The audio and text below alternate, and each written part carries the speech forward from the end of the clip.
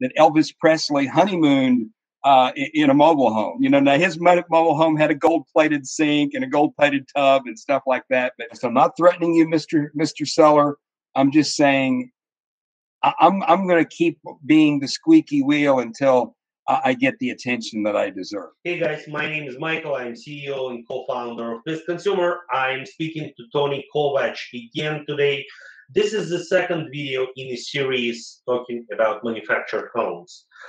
We brought Tony on to speak about manufactured homes, to give you real tips that you can utilize in your life as you're looking to purchase housing for yourself or your loved ones. Manufactured homes, and the expert Tony Kovach comes in to explain to us the processes that are involved in buying manufactured homes and how it would differentiate itself from buying a regular house. Tony will introduce himself again and talk about his expertise in the industry, and then we will get to questions. Thanks, Michael, again for having me for this follow-up interview. I've lived in manufactured homes about half of my adult life. I've lived in conventional housing, as I mentioned in the first video, owned nice houses in nice neighborhoods. So I've got a firsthand experience of manufactured homes, as well as literally over 25 years of professional experience.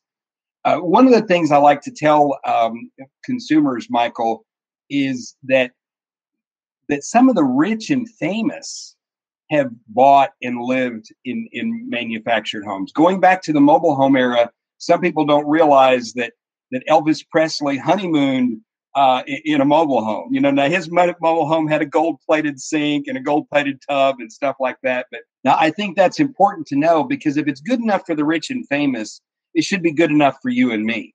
And they certainly have the ability to do their own homework, make sure that they're making a good investment, making a good decision. Also, there's third-party research about the people who actually have purchased a manufactured home and how much they like or love their homes.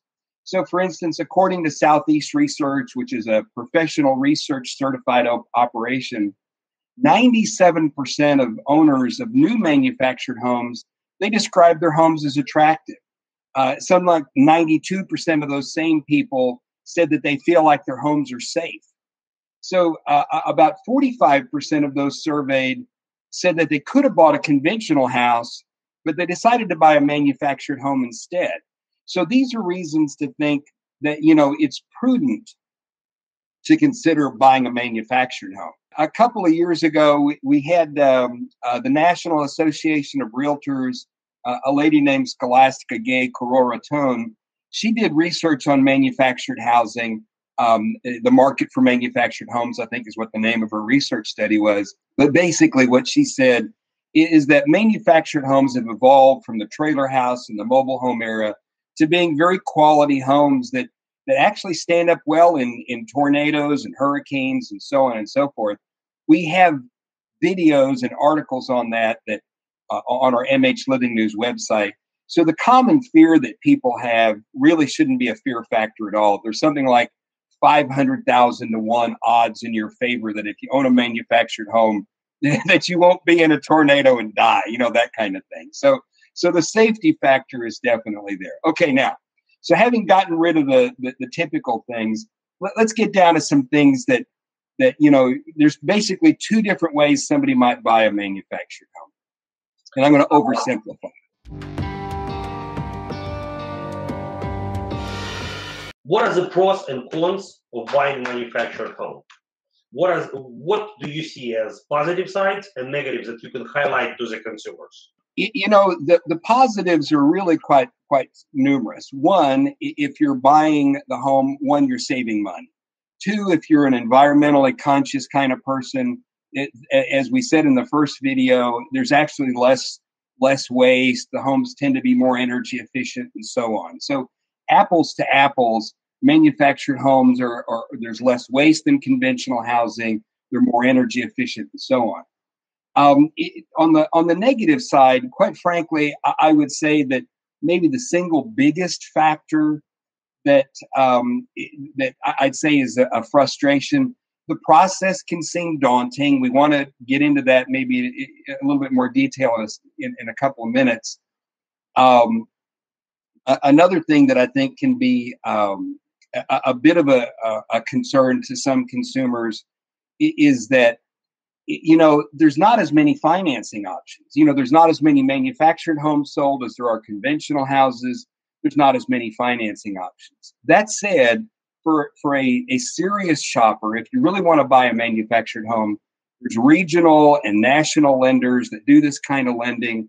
If you do a good Google search, you're going to find that somebody in your market is going to be able to serve you. Beyond that, there's FHA, VA, USDA, or rural housing. Many states have first-time home buyers programs that manufactured homes qualify for. So long story short, Michael, there's a lot of positives in terms of purchasing the home, but there are some hoops to jump through, and we probably ought to talk about those hoops. There is a consumer in front of us right now who is watching this video. What shall that prospect consumer know before buying a manufactured home? What are the steps that the person should consider, and what are your insider tips for that prospect that is considering buying a home and they don't know whether it's going to be manufactured, mobile, or conventional home? What shall consumer know about manufactured homes, the industries that you are specializing in? Sure. So Michael, that's such a significant question, because I think that if people are less afraid of the home buying process, then they're going to be more willing to explore it. And when they explore the process, they're going to find out that really there's a lot of benefits that they could get. Now, that said, I'm going to oversimplify this and break it into two categories. Generally speaking, you're either going to buy a manufactured home that's already installed somewhere. It may be new, it may be pre-owned. That's a pretty straightforward process. It's going to be a lot like buying a house from a real estate agent or from a developer. So I'm not going to spend much time on that. I'm just going to say that it's a straightforward process. No real surprises or extra hoops to jump there. So what I want to focus on for a few minutes is the idea of, what if you're going to a manufactured home retailer? There's a lot of details there, and those details sometimes can seem daunting. But if you get through those details, I'm going to oversimplify this in a second. So let me list the details first. So, for instance, where do you want to put the home? So the site selection is a question. Is the proposed site that you're interested in, is it suitable for a manufactured home? Because not every site is going to be an ideal selection, and there's people that address those kinds of issues. Do you want to buy a manufactured home that's in a retailer's inventory, or would you rather custom order a home, which is going to take longer because it's coming from the factory? What kind of floor plans do you want? Because there's a wide variety of floor plans that are out there. Where do you go for financing? What about taxes, insurance, and other costs that people may not think about early on? So let me take the fear factor out of all those items we just talked about with this real simple principle. And if this seems like, oversimplification, sometimes the simple is just the truth. And it's this. What a person is looking for if they're going to buy from a retailer is, you want to find a good informed agent, meaning a sales agent, and you want to find a good company that'll help you navigate those details. Everybody wants to sell you a house.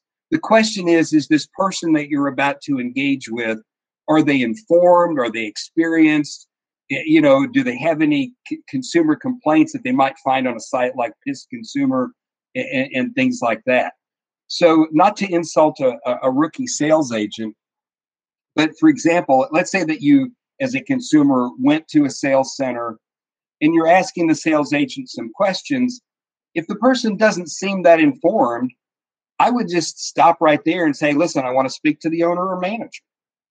And if the owner or manager cares, then they're going to listen to your concern, and they're going to assign you somebody that can do that, can do a better job for you. The other thing that a person might encounter, Michael, what if you're talking to maybe someone that's got experience, but what if they're not that ethical? And needless to say, you want to spot that unethical salesperson. So here's some of the things that I'd be looking for. If I'm asking somebody a straight question and it seems like they're ducking that question, are they shading? Are they trying to, dip around it? Again, I wouldn't necessarily discount the company, but I would go to the owner or the manager and say, listen, I want to speak with somebody else. This may be a fine person, but we're not hitting it off, that kind of thing. I want someone that's honest. I want someone that's ethical, so on. Now, so if you have someone that's honest, that's professional, then that is really maybe the most important thing that a consumer can do. Because once you sit down with that informed agent, then the rest of those items that we talked about, location, do you want to buy an inventory, all those different things, financing or whatever, all that can come into focus. They can simplify that process because they do that every day of their lives. We as consumers, we buy a house a few times a year, a few times in our lifetime, pardon me, and that's it. But those people in the industry, if they're good at their job, they do it all the time, so they should do a good job. I'd give two more quick tips, and then we can move on to whatever you have next, Michael. But that's this: don't let personality persuade you. I've seen people that are maybe not the most personable, but they're as honest as the day is long. I've also seen people that have great personalities, and unfortunately, they may have a reputation for being manipulative or whatever. So don't let personality be what guides you. What you want is someone that's going to shoot straight, and don't be bashful to ask somebody, at that same location to speak to someone who is an expert that's going to be fair. And if you don't think you've got that, then I'd go on to the next place. I just wouldn't do business there. Would you be able to give a tip how to recognize a bad player in the manufactured housing industry? Is there a question that you would suggest asking? Even before I'd go into a retail center, and this isn't a secret, but it's sometimes useful for people that maybe have never thought about it before. I'd go to the Better Business Bureau. I'd go to Google ratings, and you certainly want to look at those things. And if you see a problem, I would ask a salesperson, hey, here's a rating that I saw online. What was the situation with that? So everybody can have you can be a good retailer, and maybe you had a customer complaint, and maybe the complaint was even a legitimate complaint, but what you didn't see is the resolution on that. You and I have talked about the fact that you had a customer complaint and it was resolved, and you did a follow-up video. So those kinds of things can happen. So just because there's been a complaint, that wouldn't cause me to disqualify somebody. But what I'd say is there's a few things that I look for. One, is a location a magnet for bad news? And here's what I mean by that. And I'll get into some specifics in a little bit. If you do a Google search of a company name, and I use searches in quotes. So let's say that I was going to do a search for the biggest in our industry, Clayton Homes. I'd put Clayton Homes in quotes, and I would do a search for consumer complaints, and I'd put that in quotes, and then I'd hit enter. And if a person does that, they're going to find all kinds of information that you may not find with a regular Google search. So I think that's an important thing to do. But one, is a location a magnet for bad news? With new homes, again, one thing that you have with the manufactured home we talked about in the first video, Michael, even if you bought from a bad retailer, God forbid, and I don't recommend doing that, but if you bought from somebody that has a reputation, you still have that dispute resolution process that HUD set up. So that's a consumer safeguard that you don't want to overly lean on, but you certainly want to be aware of. So those are some things that I think that you want to look for. But basically, I would just ask some questions about, hey, would you have some of your own customers that I could speak with? People that have already bought a home from you. If they hesitate doing that, I think that's a red flag. If they do give you the opportunity to do that, then and there's no hesitation, I think that's a good signal. One other thing that I recommend doing is this. I would tell a retailer that I was seriously thinking about doing business with, I'd say, look, if you treat me well, I'm going to tell my friends. If you treat me badly, I'm going to tell my friends. And, I may not just tell my friends, I may go to piss consumers and tell them about you too. So, if you do that, then I think you're more likely to end up with, that honest, ethical salesperson and honest, ethical retailer. Does a typical retailer of manufactured homes, do they work with one company or multiple companies that manufacture homes? A great question. And you're going to find some that do both. So you're going to find some that only sell for one particular producer or manufacturer. Some will work with several manufacturers. As a consumer, shall I be buying from a big manufacturer or a smaller manufacturer? Are there differences to who manufactures my home? Yeah, so I have plans. I looked at the plans. Of course, factory will provide a set of standard plans. I'm making an assumption. Style of home is chosen. I'm sure that these factories produce somewhat typical homes with some customization possible into them. But as a consumer, shall I consider big companies, small companies? What shall be my criteria? Michael, a fascinating question. And one, I'd say if it were me and I had the option, apples to apples, of picking a big company or picking a smaller company, almost every time I'd say pick the smaller company. Why? I would use the example of, let's say, buying a shoe. If you go to a big box store and you want to buy a shoe, they may help you, but usually not very much. With a smaller company, they're typically going to give you that extra attention precisely because they want to grow, they want to satisfy their customer, and so 9 times out of 10, I would encourage people to go with that more mom and pop size of operation. Now, I'd also encourage people to do business with somebody that's local for the same reason. You're going to see that person at Walmart, you're going to see that person at the local bank or wherever maybe at your church or your synagogue, your place of worship.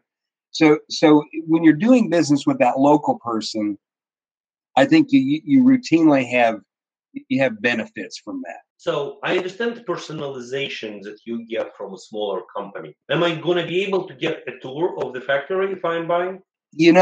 I love to encourage people to go to a factory. Wonderful question, Michael.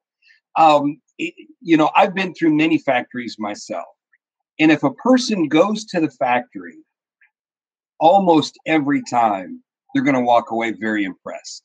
And let's take a step back before we dig deeper into this. I'm going to say very quickly that there's 2 general types of manufactured homes. There's what they call basic or entry level or shade and shelter manufactured homes. And then there's more residential style manufactured homes that are going to look like basically any other site built house. So once a person understands that, if you're going to the factory, you're going to see with your own eyes what those construction standards are like. And yes, to your point, typically if you're buying from an independent, often that smaller company, they love scheduling a factory tour. You generally have to set a day and a time for that because, there's safety considerations. They make you wear a hard hat and so on. So you can't just pop in at the factory and expect to be toured. So you do have to go to a retailer for that that's set up with that factory, but it's a tremendous experience. And I can't think of a single time that a customer that I worked with toured a factory that didn't buy a manufactured home. It's just impressive. So that's probably one of the questions, one of the suggestions we can make to our consumers, right? Absolutely.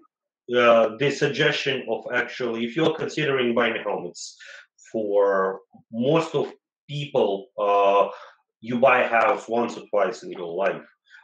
It's a big purchasing decision. Before buying, go towards a factory. I think that's a great idea. I really do. So, and respectable retail location wouldn't mind for you to tour the factory to actually see what's going on, and then you can make your decision. So, we spoke about big companies, we spoke about small companies. Who do you think the industry leaders are, and why? I really don't like the term industry leaders. I understand it, so I'm not picking on you, Michael. Generally, consumers might think of bigger companies as a leader, quote unquote. For reasons we already talked about, I'd be a big advocate in favor of the smaller companies. And I don't give a specific endorsement to any company because, frankly, things change. Management at a company can change. The workforce can change. Again, the good news is that with a HUD code manufactured home, all of those factories have to build to this federal standards. So there's some people that'll talk about, my home's better than your home. Well, your home may be fancier than somebody else's home, may have more amenities, but that doesn't mean that it's, quote, better. Now, that said, so let's put that aside for a minute. I mentioned Clayton Homes a few minutes ago. They're the biggest. Now, does that mean that they're the leader? Now, according to statistical surveys, which is a third-party research organization, or federal data, roughly half the industry is built by Clayton Homes.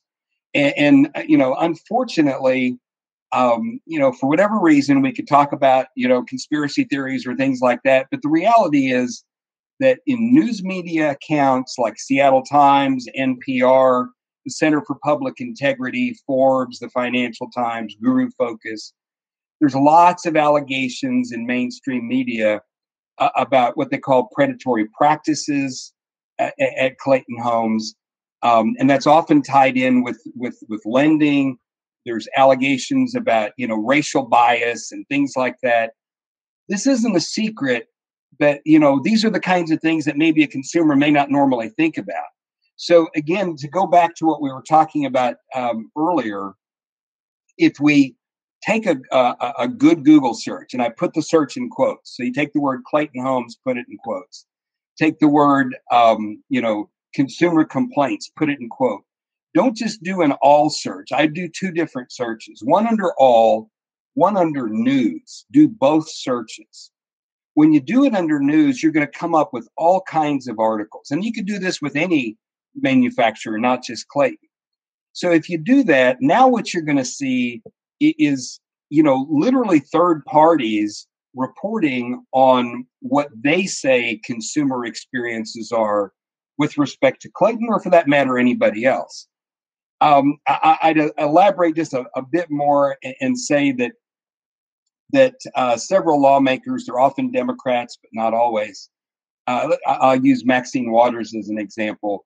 She and some of her colleagues wrote a letter to the Justice Department a few years ago and the CFPB, literally asking for an investigation of Clayton Homes and what they called predatory practices. And frankly, Clayton Homes has admitted that they've been fined by the federal government. They've had to refund money to consumers. So certainly those are factors that I think a consumer should consider. Now, does that mean that you should not buy from them? That's something that a person has to weigh. But anytime that there's that many red flags, I would personally, as an industry expert and as an advocate for consumers as well as for business, I'd say, you got to look for those red flags, and it would be a big caution for me.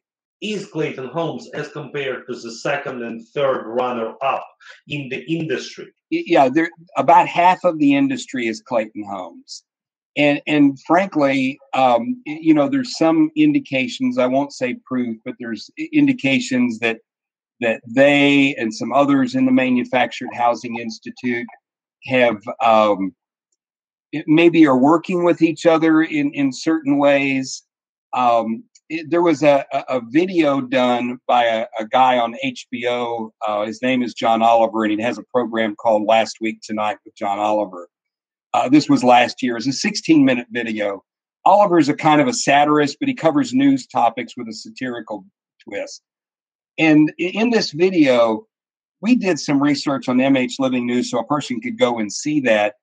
Literally every company in that video, and they had both community operators and people that, Clayton Homes was prominently featured. Every one of these companies were Manufactured Housing Institute members. Now you would think that, and by the way, I don't want to say that Manufactured Housing Institute means everybody in there is, shady or dishonest or whatever. I personally know people in that organization that are fine. And I should give as a disclosure that I used to be on the board of directors of the suppliers division at MHI until we parted ways a few years ago.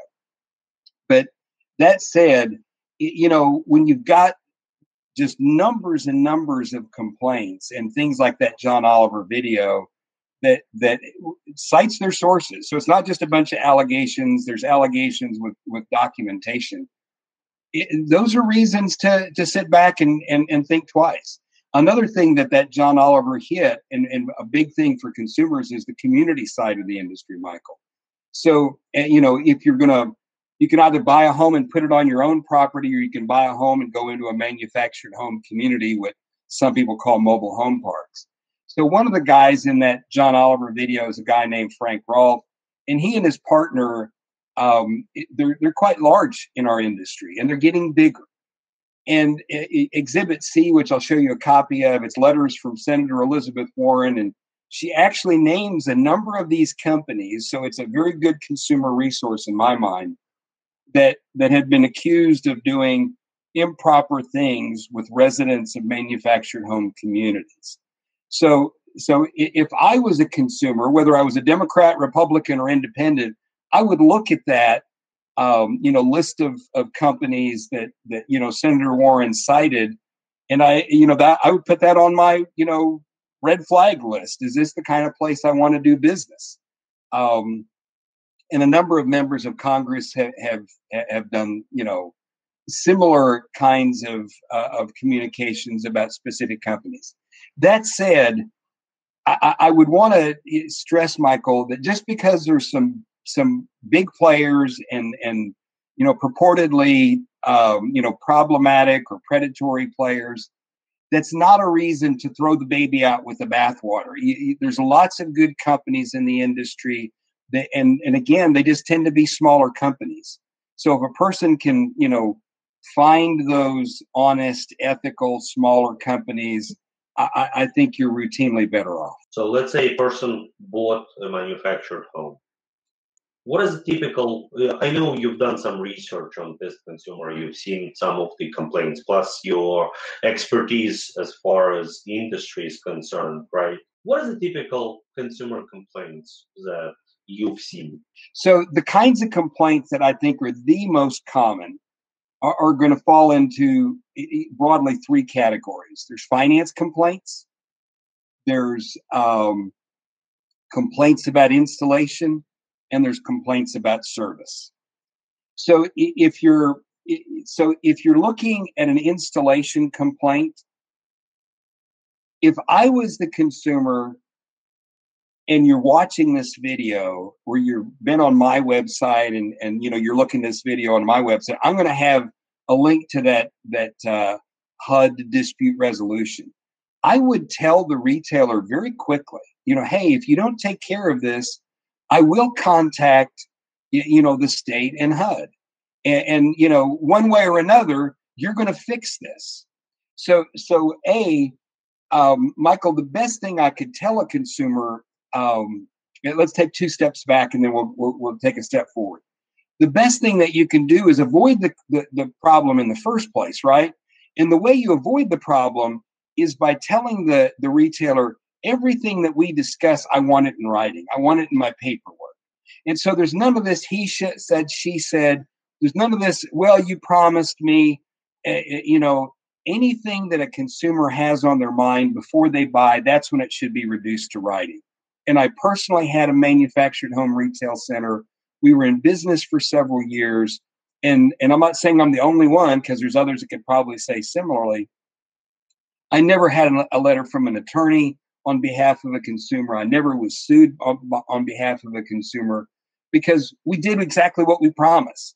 So if you do what you promise, then 90% of the consumer complaints are going to go away. Now, if you have that complaint, to specifically address your question, what I would be doing, Michael, is this. I would say, look, I'm an educated consumer. I know about websites like Piss Consumer. I know about the HUD dispute resolution process. If you don't take care of this situation, it's going to cost you business. It's not a threat. It's a reality. I'm going to make my complaints. Other people are going to see the complaints, and it's going to cost you more to lose somebody else's possible business than it would to satisfy me as a customer. And so to elaborate on that, in fairness to our industry, and I did a search on YouTube. You can have consumer complaints about $300,000, $400,000, $500,000, $600,000 site built homes. So I just picked one. It's DR Horton. It's a builder I happen to know. It's a big, regional / national builder. There's certainly plenty of others out there, Lennar or whoever. But I did a web search under DR Horton. It's interesting. Your video on Piss Consumer was the first one that came up. So you can have consumer complaints on literally very expensive conventional housing. So again, you want to look at this thing, not just from a manufactured housing perspective.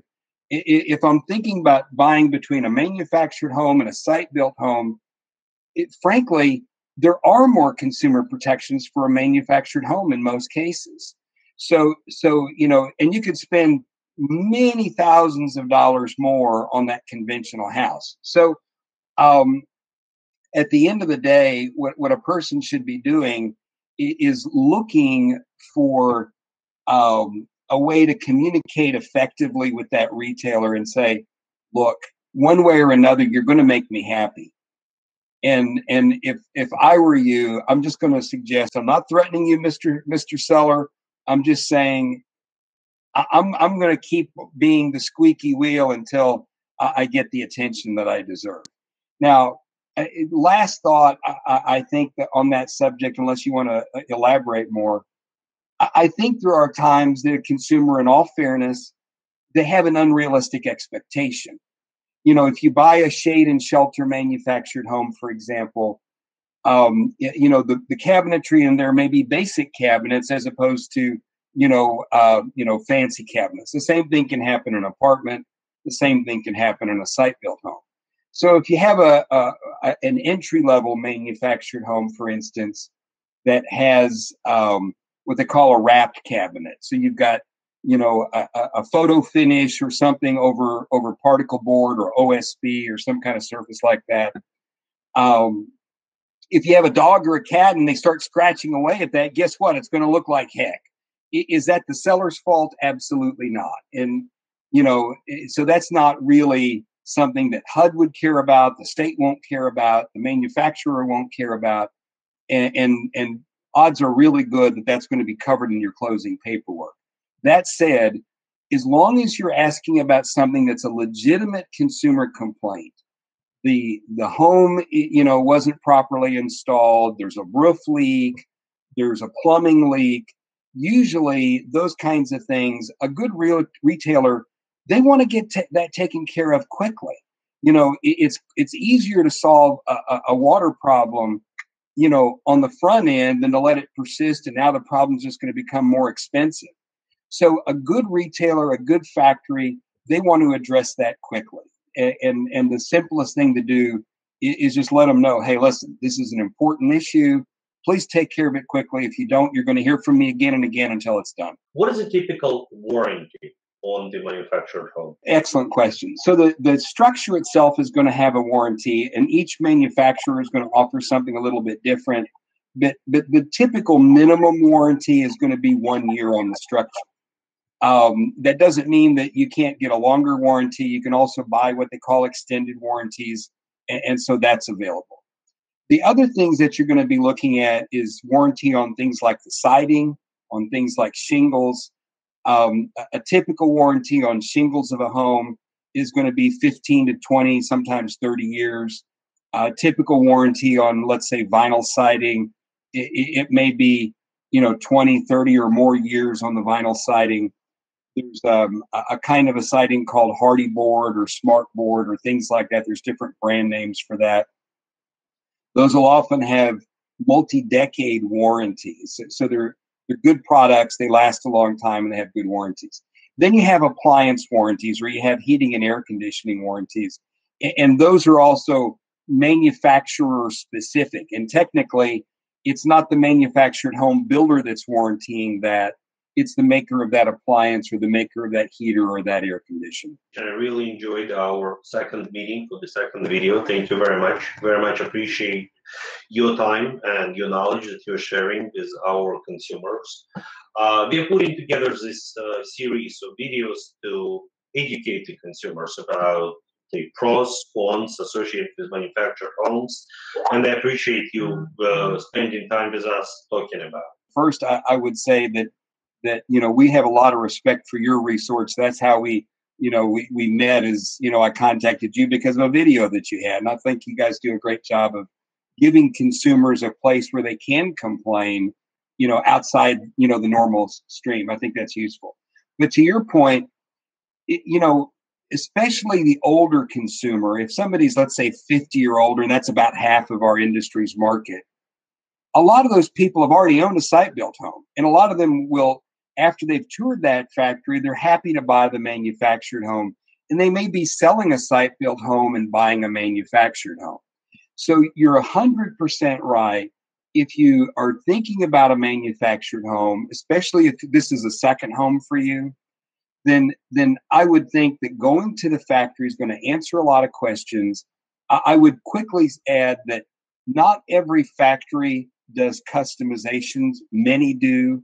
But, if you want to customize your home, there's obviously going to be a charge for that, but it's still going to be less expensive than having a site-built home. So the long and the short of it is you do learn a lot from going to the factory.